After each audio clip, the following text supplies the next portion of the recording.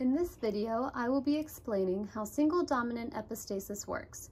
To do this, we will be looking at how shark color is inherited. In single dominant epistasis, the capital A genotype results in a repressor that prevents conversion of the precursor to the intermediate.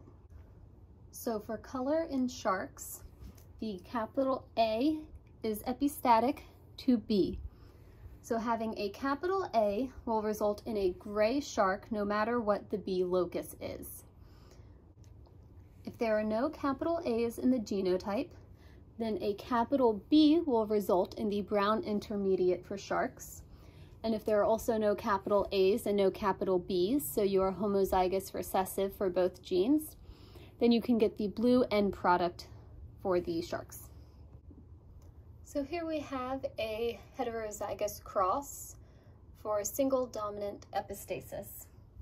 So as you can see here, all of the genotypes with a capital A allele are the gray color found in sharks. This is because the capital A cancels out the B gene, so it does not matter what the B gene is. If there is a capital A, it will be gray. So we have 9 genotypes that are capital A with a capital B, and 3 that are a capital A with a lowercase b's.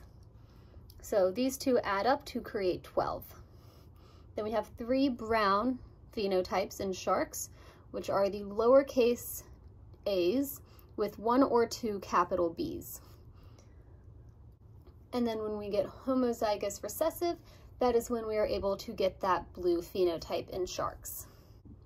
So when we do a heterozygous cross for single dominant epistasis, we will get a 12:3:1 ratio. Another example for single dominant epistasis with a Punnett square would be crossing capital A lowercase a with 2 lowercase b's and 2 lowercase a's with a capital B and a lowercase b.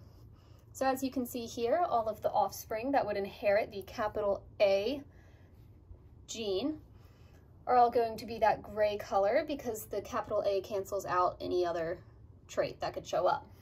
So this time we have 4 with the capital A and the capital B, and 4 with the capital A with 2 lowercase b's, and those add up to make gray. We are getting 4 brown phenotypic sharks this time.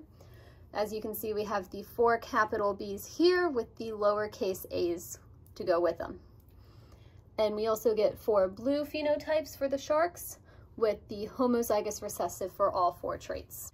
And this cross will leave us with an 8:4:4 ratio.